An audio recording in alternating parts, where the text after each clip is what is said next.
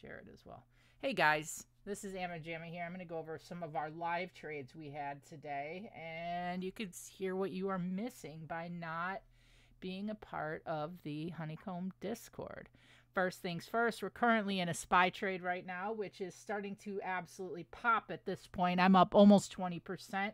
We took entry at the break of the flag right about here, but then we sat in some chop for a while. If we would have waited one more dip down, we probably would have been up about 40-50% right here instead of just over 20%, which is okay.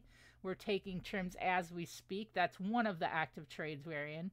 Second active trade we took was coin right about here for our entry. Actually, it was this candle right here. If you're wondering what this yellow box it is our golden retrace. Top of the box, 50% retrace. Bottom of the box, 618. We waited for that test, the pop, took it on the way back out. Just a couple contracts left here, floating around 50% or so. Roku was the third trade of the day. We had bearish entry at 64.50. Had two different entries here and here you could have taken. And this was also one we had been swinging puts on. Going into, I think I mentioned Roku Tuesday on our wrap up, but going into the daily chart, we were sitting right at this level here, and I had said that because we had reclaimed it pre-market, I said if we lose that 64.50 again, we're going to come down hard, and that's exactly what happening.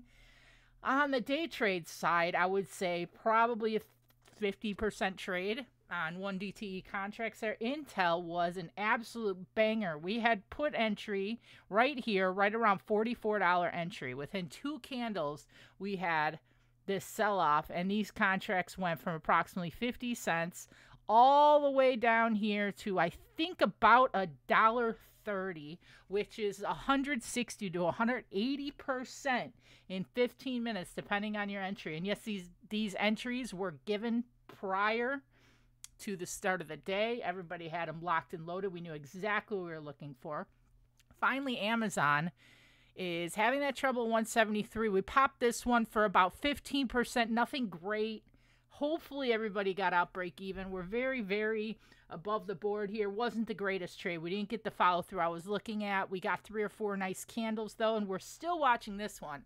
A little swing trade setup idea for y'all on this 4 hour. If we hold this 172.25 to 173, if we can break and hold 173, I think we got to play up to that 175.39. $2.50 is pretty good. 1.5% is going to pay you nicely on a contract.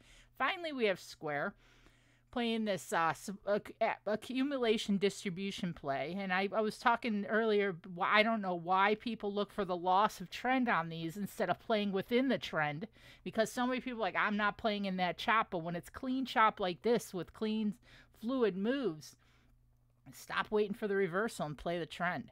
So this one we had the entry of $60, $66 right here, with target 1 at 66 even, target 2 at 67 even. And we have crushed both those targets from our $66 entry for about 45 to 50% on 0 DTs. This is one we personally swung overnight in the Discord and are currently up about 45% on, with a high of about 65%. I think that's it. So just to recap, we had coins sitting about 50% and still moving. We had Roku puts, depending on which contract you got, probably 40 to 50%. On the day trade, 60 to 70%. On the swing trade, we had Square. Beautiful setup here, breaking out that $66. Amazon is still teasing us at that 173 level. I'm not giving up faith. It looks really nice. And we had SPY at about 25%. Bum entry. That 10-15 minutes here gave us about losing 20% of our profits if it would have popped right away. So on this flagpole, let's watch for about 506 for target 2. And we did not trade NVIDIA because I have no interest in trading that blue sky, clear sky above our head. Thank you guys so much for checking out what trades I had today. And come join us in the Discord, discord.gg/honeycomb options. Or check out at Amma_Jamma on X and come get you some. Peace out, guys.